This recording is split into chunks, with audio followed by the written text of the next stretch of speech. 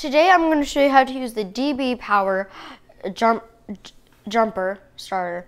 So 2 days ago, my grandma realized her car had lost battery when we were trying to go to the grocery store.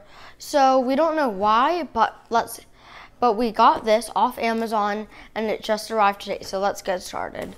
So it comes in a box like this. And inside, you have your case. It's nice and hard and has a strap to carry. And so it also has a zipper right here, so then let's unzip it. And so inside we have the alligator clamps. It has very clear positive and negative. And it has a screen to show you if you put them in the wrong sockets.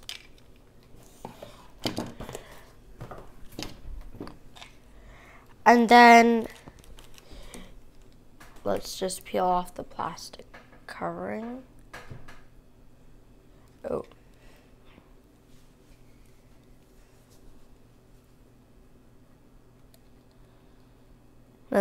Okay, yeah, let's do that later. We have a charger for in the car, and it has a tiny little light right there, so then you can see if it's done. Then it has this connect charger, and it has different heads to go with this. And it has a USB charger, which I use for my Kindle, so. And then it has a charger for when you charge it inside the house.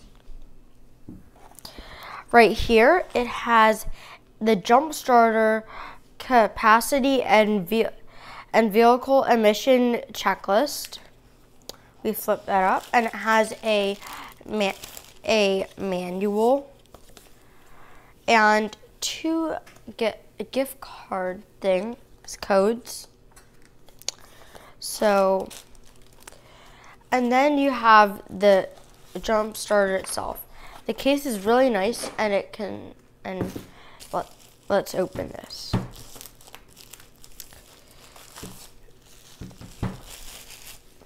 Right here you have the jump starter. It has a compass, an emergency light, a flashlight, a on and off part where you put this part in, and a charging thing, and two outlets. This one is for any others, and this one is for your smartphone. This is the power button, and this is another output button. Right here, you have the screen where it shows you what percent batteries you have. So let's press the on/off button, and it has 70% battery. And right now, if you double click the power button, it will turn on this emergency light. You double click it to turn off. You press this, and it should turn on the flashlight. Another click, a flashing one, and the last one is SOS. And to turn off, you press it for a couple seconds, and it will turn off. So let's go out and charge my grandma's car. Let's go.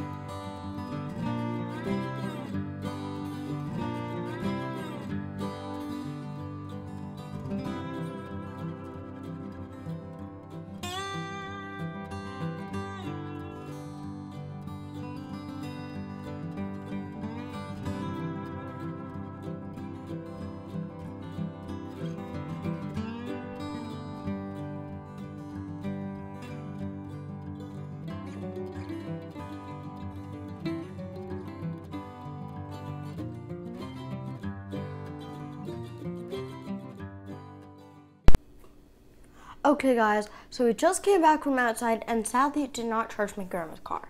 So we believe it's because it was fully dead and it was out for a week. So we had to use a traditional jumper and connect it to a healthy battery.